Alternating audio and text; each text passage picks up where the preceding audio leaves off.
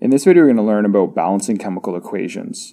First, we'll learn why we need to balance chemical equations, and then we'll look at a sample equation and we'll learn how to balance it step by step.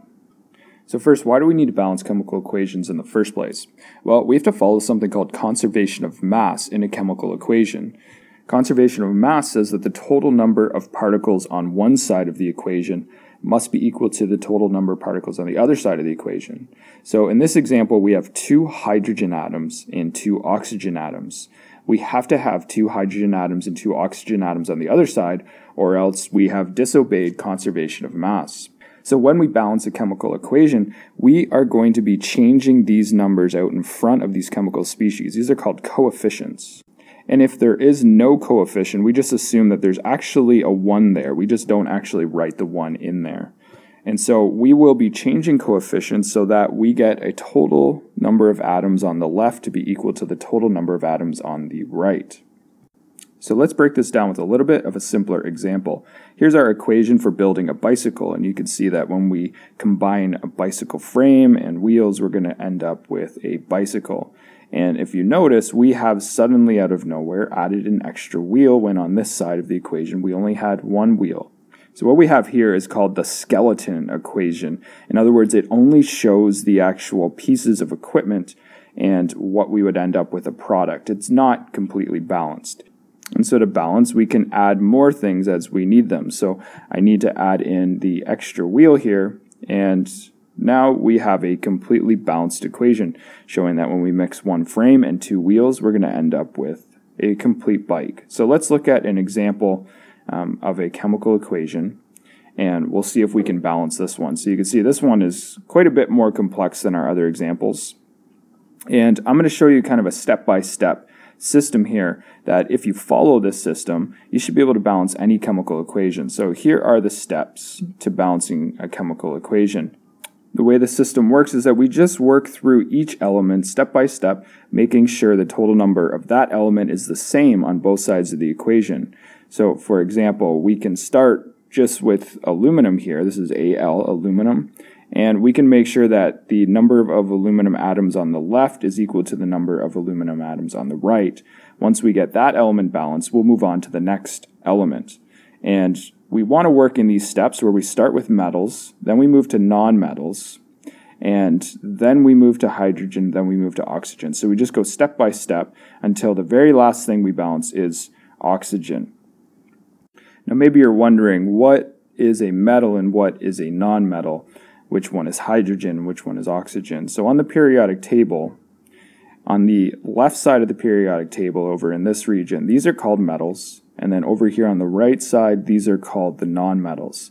And so there's a boundary line. If you have a periodic table in front of you, you probably see this boundary line that separates the metals from the nonmetals. So over here are the metals, over here are the nonmetals. So if we start by balancing all of the metals first, then we move on to the nonmetals, ignoring hydrogen and oxygen until the end, we should be able to balance any chemical equation. So let's try that with this example right here. Now I really recommend using a pencil as you balance your chemical equations, because you will probably have to go back and change the numbers to make sure that they're completely balanced. Now what I like to do first is I like to split the equation in half and just list all the different elements that I have on each side of the chemical equation.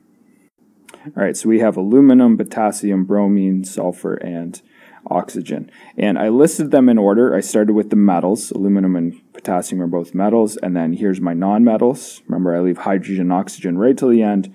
We don't have hydrogen, so I end with oxygen. Now I can go through and just add up the number of each particle on each side of the chemical equation. So I'll start on the left side, and we have just 1 aluminum here. And then potassium, we have 2 of them because of this subscript here. And then we have 3 bromines, we have 1 sulfur, and we have 4 oxygens. Over on the right side, we have 2 aluminums. We have 1 potassium, 1 bromine. We have 3 sulfurs. And the reason we have 3 sulfurs is because this sulfate ion, SO4, is inside these parentheses, and it's multiplied by 3. So that means everything, this subscript here, multiplies everything inside by 3. So we have 3 sulfurs and we have 12 oxygens. Now we can only change the numbers in front, only these coefficients. We can never touch the subscripts. So subscripts will stay the same. We can just change the things out in front. So let's start with aluminum. So we have 1 aluminum on this side, but we have 2 on this side. So we need to end up with 2 on this side as well. So I'm going to change this subscript.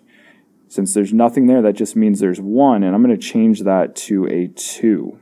And when I do that, that's going to balance that aluminum.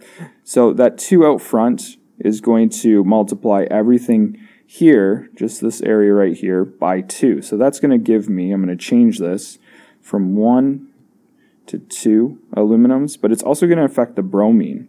We had 3, now we're multiplying it by 2, and so now I have 6 bromines. That's okay, we'll come back to bromine later, we won't worry about it right now, because we're going to move to the next metal, which is potassium. So aluminum has been balanced, potassium is not balanced. So I have 2 on this side, right here, I only have 1 over here. So I'm going to put a 2 out front of our potassium bromide on this side.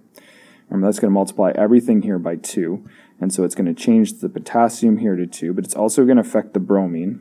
It's going to change that to 2 as well. Now, as I'm solving this, I want to keep kind of looking up to the top just to make sure everything is still balanced. Aluminum's still good.